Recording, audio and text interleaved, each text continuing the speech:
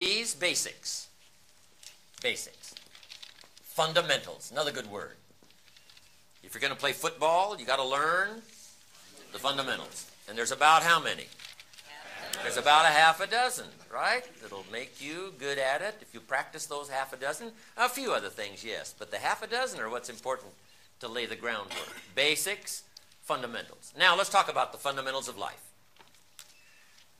Let me give you this little series to jot down. Number one, fundamentals of life. Number one, there's just a few. There's just a few fundamentals of life. About a half dozen? About a half a dozen. Fundamentals of life, there's just a few. Here's number two. Once you know them, you know them. I mean, there's nothing difficult here. It's pretty easy to figure out why people are broke, and it's pretty easy to figure out how people get rich. It's no big deal. Fundamentals of life. Number one, there's just a few. Number two, once you know them, you know them. Now here's number three. There's no new ones. Written history's what? About 6,000 years. There's nothing new here. Now, there might be a new way to say it. There might be a new way to apply it to the 20th century, getting ready for century 21. But this stuff is basic. It's old. It's fundamental. So be aware of somebody who comes along and says, we got new truth. Say, no, you can't have new truth. Truth is old. So be a little suspicious. If a guy says, we're manufacturing antiques, you got to come watch our plant. Wouldn't you be a little suspicious? You say, no, you can't manufacture antiques. Antiques are what? Old. So antiques are like truth. Truth is old. Now, just because you've discovered it is no sign it's new. Say, no, truth is old. The fundamentals go way back. The fundamentals of sowing and reaping go way back. The fundamentals, good, evil, go way back. I mean, there's nothing new here. All we need to do, though, is to just bring our intellectual discovery process to bear and see if we can't find those few things. Then the rest of it is to get busy practicing those few things. We might all agree on number one, philosophy. This is where the value of human life begins to show versus all other life forms. I call it simply a guidance system. Settling on certain questions and making decisions about what direction in life you're going to take, setting goals, making plans, this guidance system. I've boiled it down to each one's personal philosophy, a guidance system.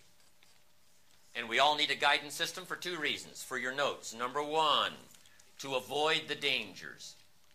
Somebody's got to give us some clues first on how to avoid the dangers. And number two, to take advantage of the opportunities.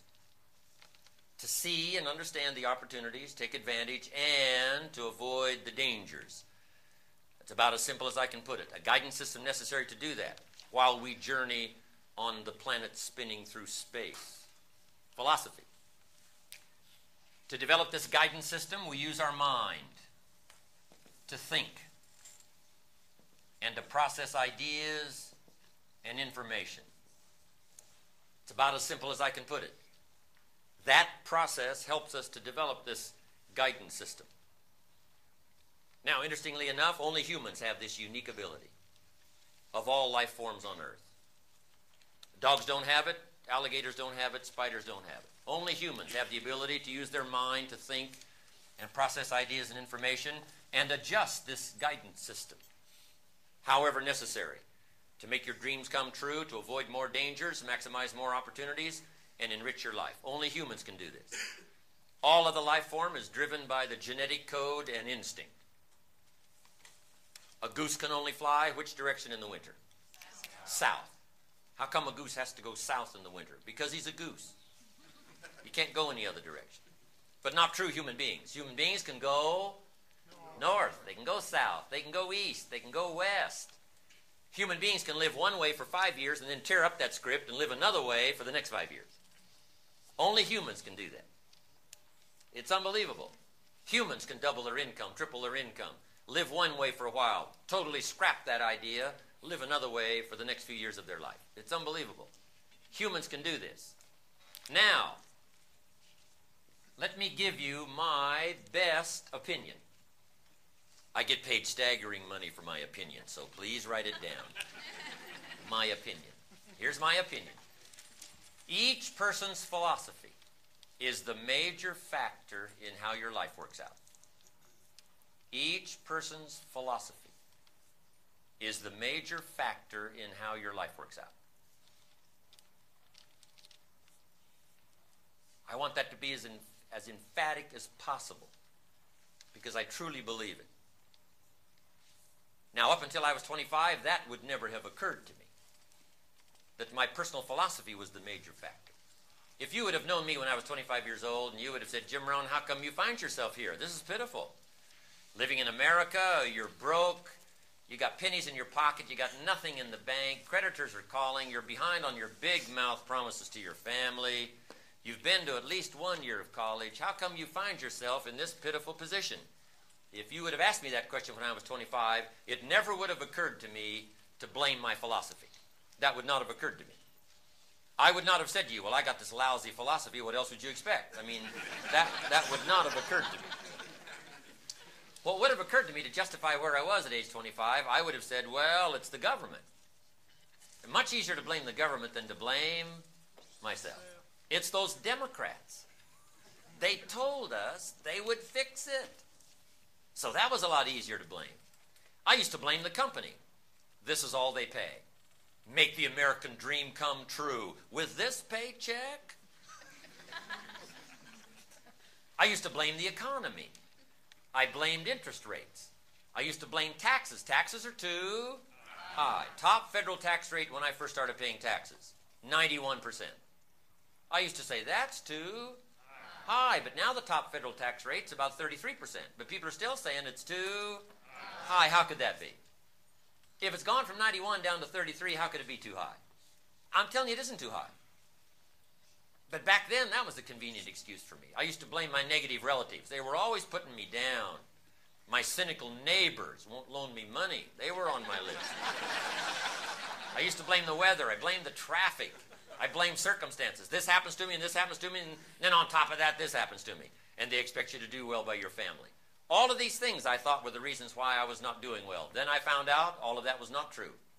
Here's what I discovered that changed my life forever. Everything that happens outside of us is like the wind that blows. We've heard about the winds of economics, the winds of change, the winds of circumstance, the winds that are favorable and the winds that are unfavorable. The wind is always blowing. Truth be known, though, in America, we probably got the best wind that's blown in 6,000 years, mixing it all together. And we all need a wind of all of this stuff happening to take us somewhere, to the dreams we've got, to the money we want, to the equities we want, to the treasures we want, what we want for our family, friends, and all the rest. Here's what we want. We've got the best wind in 6,000 years to take us there. But here's the clue. If you just let the wind blow, you won't be happy with your arrival. You won't be happy with where it blows you. You won't be happy with where it takes you. You say, well, what can you do about the blowing of the wind? Well, you can't do anything about the blowing of the wind except set a better sail. So draw you a little sail on your notes and take that home as a centerpiece of what I've shared with you this whole day. You cannot change the blowing of the wind, but you can change the set of the sail. That's why education is so important, to help you with ideas. It helps to alter a little bit the set of the sail. That's what the sermon is for on Sunday morning. That's what the lyrics of the song that prompt you to think are for. That's what the dialogue of the movie is for. That's what conversation is for.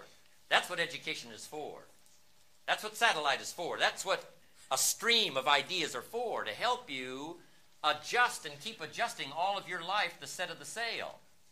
Then I found out if you went to work on this in a concentrated way, you could so alter the course of your life that the outcome in a fairly short period of time would be absolutely almost overwhelming. For your money, for your health, for your relationship with your family, for equities of all kinds, business, whatever. Wouldn't matter. And you could finally set such a sail that after a while, you could care less anymore about the wind that blows. Why? It's not going to matter to you because you've learned how to set the sail. And interestingly enough, the same wind that blows others to disaster, blows others on the rocks, blows others on the beach, blows others to places they don't want to be. The same wind takes us to prosperity, takes us to all the dreams we've got and the things we want. Why? Because we've learned to intervene and set sail. That's the key. And that's why I lecture. That's why I speak. That's why I talk. That's why I talk to my children. That's why I talk to my grandchildren. That's why I talk to every ear I can get attention from. And that is, listen to ideas, whether they come from me or from someone else.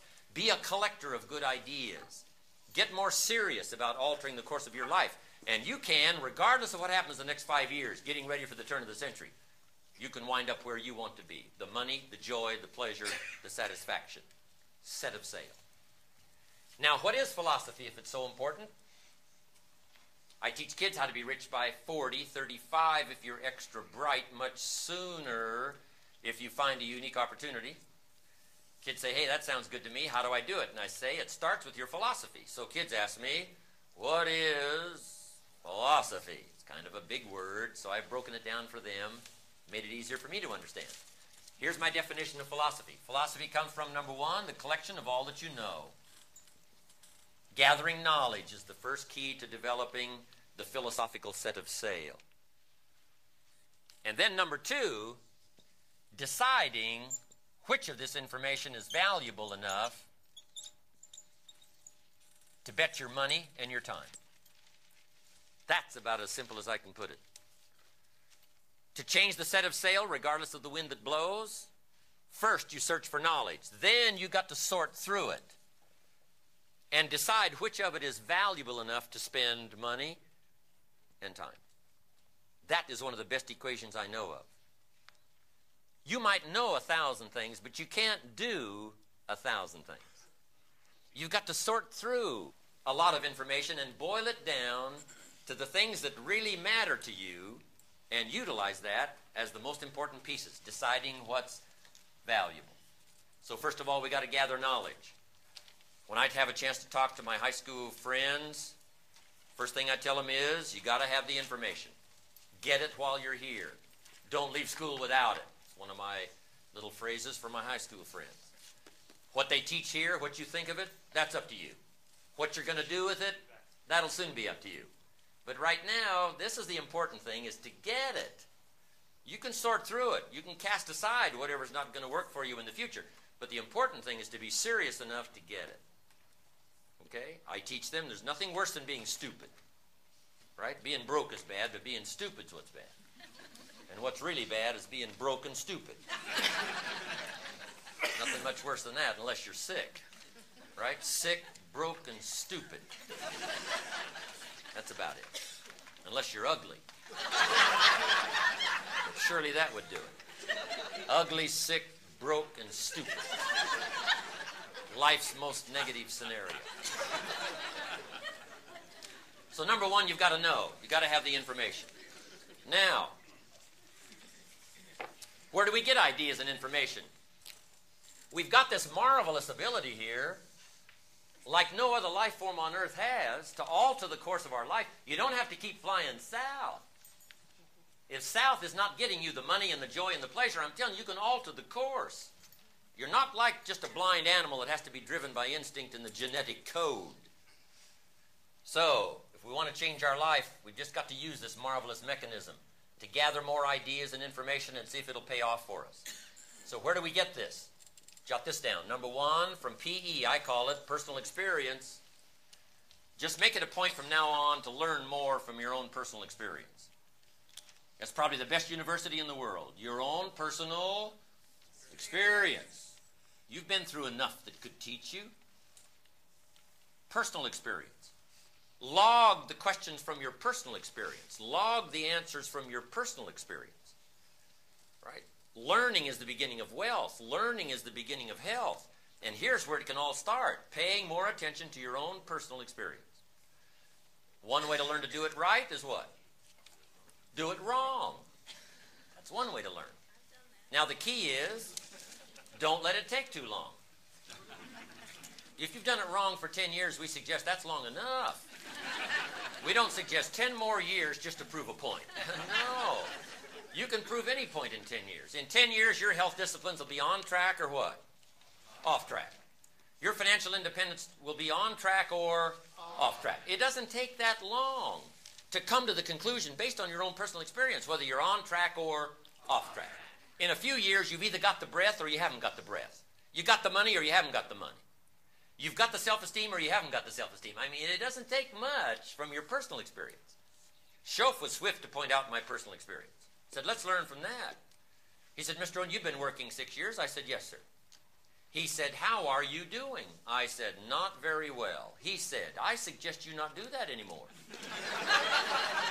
What a swift analysis of my current situation. He said, couldn't we find out what happened the last 6 years so that you can alter the course the next 6 years? That had never occurred to me. He said, I'm telling you, we can learn so much from the last 6 that we can make the next 6 years totally different than the last 6. And that's exactly what he did for me. That second 6 years, my life so swiftly changed. It was absolutely incredible. At age 25, I was broke. At age 31, I was rich. And he said, Mr. Rohn, if you'll make these changes starting today, he said, the next 6 years of your life will be totally different than the last 6. I took him up on that. So now let me give you that promise. In case you have to leave early, here's the promise that changed my life for your notes. He said, if you will change, everything will change for you. If you will change, everything will change for you. Before I heard that promise, up until age 25, I used to go through the day with my fingers crossed, hoping things would change. Hoping my boss would change, hoping the company would change, hoping the weather would change, certainly hoping circumstances would change, hoping the wind would change, hoping the economy would change, something would change that would give me a better chance to have a better life. Then I found out that's not what needs to change. It's going to be like it's going to be. Politics are going to be like they're going to be. Unlevel playing field, it's going to be like it's going to be. Right? The races, the mix, it's all going to be like it's going to be. The difference is going to be you. But he said, if you will change, everything will change.